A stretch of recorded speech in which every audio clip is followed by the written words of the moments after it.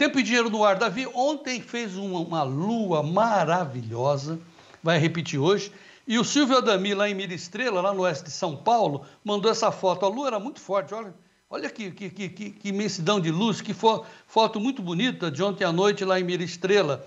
E a Folha, o Globo, os jornais estão dizendo, hoje aproveitem que nós vamos ter uma superlua. Fenômeno ocorre pela última vez no ano e veio junto com chuvas de meteoros. Então nós teremos nessa sexta-feira uma possibilidade de ver essa lua imensa que lumiou o meu sertão aqui, do meu mato dentro, que maravilha. Aí amanheceu, né, Sérgio Braga? Né, Davi? Um solão, olha o sol lá do Mato Grosso. Aí o pessoal já mandou outra foto, o sol nascendo também no Mato Grosso, e os ipês amarelos dizendo, olha, é época de chuva, hein? Que beleza, e mesmo em pleno agosto de inverno, que maravilha. Ô, Davi da Luz, o destaque do Notícias Agrícolas, a Virgínia Alves colocou qual aviso para nós sobre o tempo. Ela está dizendo que o ar seco e frio impede avanço de novas chuvas e mantém temperaturas mais baixas no Brasil.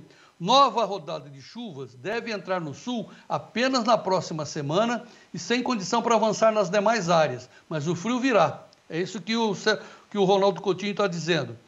Davi da Luz, vamos então agora ver o satélite NOAA em tempo real.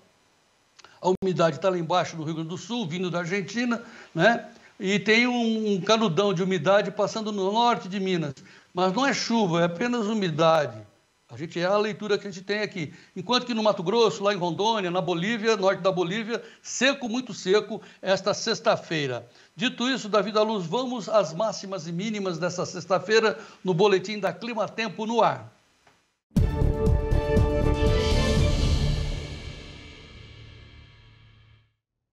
Nesta sexta-feira, os ventos já começam a perder intensidade conforme o ciclone continua avançando sobre o oceano. Tem previsão ainda de rajadas que podem chegar até 50 km por hora entre Mato Grosso, estado de São Paulo e áreas do estado do Paraná. De forma geral, já vai ser um dia com mais sol na região da capital paulista, na Grande Belo Horizonte e em todo o centro-oeste do Brasil. O dia ainda começa frio e com risco de geada em grande parte do sul do Brasil, mas também vai perdendo intensidade. Mesmo com a presença do sol, as temperaturas não sobem muito em Florianópolis e na região de Porto Alegre, mas não tem previsão de chuva na capital gaúcha. A maior parte do Brasil ainda continua com tempo firme, mas a frente fria consegue avançar sobre a altura do estado da Bahia e já aumenta a nebulosidade em Salvador, na região de Ilhéus e também em Porto Seguro. Nestas áreas, a chuva acontece em vários momentos e as temperaturas também ficam amenas. No norte do Brasil, apenas pancadas isoladas entre o oeste do Pará e o norte do Amazonas. A máxima ainda chega aos 32 graus em Manaus,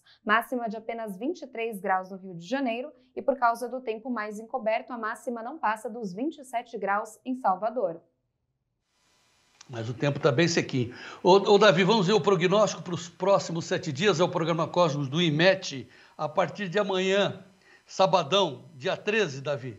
Então o tempo fica aberto, alguma umidade lá na praia de Salvador, 14 domingo, tempo aberto, 15 vem uma formação lá no Rio Grande do Sul, mas vai bater no tempo seco lá em cima. Aí, dia 16, terça-feira, ela chega no Paraná, dia 17, bate no bloqueio atmosférico e vai para o oceano dia 18. Opa, olha a outra frente que se formou, olha, 19, vai chegar, hein, Davi? Essa que vem um frio aí que o Ronaldo Coutinho está nos mostrando. Vamos repetir, Davi? Opa, agora eu gostei. Parece que vem chuva aí. Então vamos lá. Então amanhã, sexta-feira, seco, dia 13, domingo 14, vai olhando. 15, segunda-feira se forma aquela umidade no Rio Grande do Sul. Essa frente chega ali no Paraná, dia 16, terça-feira, e 17 ela vai para o mar, mas aí já forma um corredor dia 18, e vem uma bem forte aí dia 18, é isso que o Ronaldo Coutinho está dizendo, essa é uma frente que é precedida de chuvas, e depois 19 e 20 ela vai chegar, vai ter chuva, mas atrás dela vem um outro frio. Então, sexta-feira e sábado da semana que vem, passa mais uma umidade para nós, quem sabe venha com chuvas aqui no Mato Dentro, mas na sequência vem um outro frio forte e o Sérgio Braga vai debulhar essa informação com o Ronaldo Coutinho ao longo do nosso Tempo e Dinheiro.